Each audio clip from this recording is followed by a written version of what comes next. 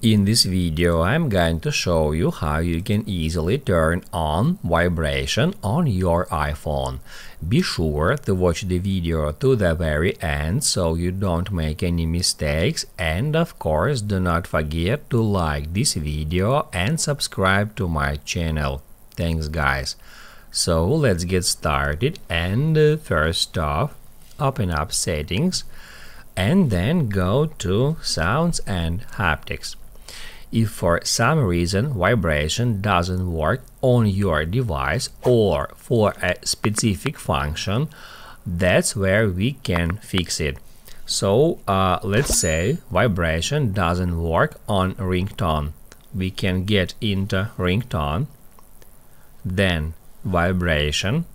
As you can see, now it is turned off, so none is check marked, as you can see, and then I can select any option except none to enable it. The same about text on, new voicemail, and all other options from that list. If we want to turn on vibration for keyboard feedback, we can tap on it and then enable haptic. Haptic means vibration.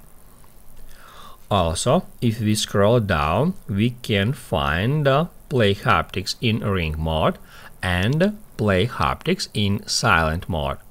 We can configure these options. We can, let's say, enable haptics in ring mode and turn it off for silent mode. And there is one more feature which is called system haptics.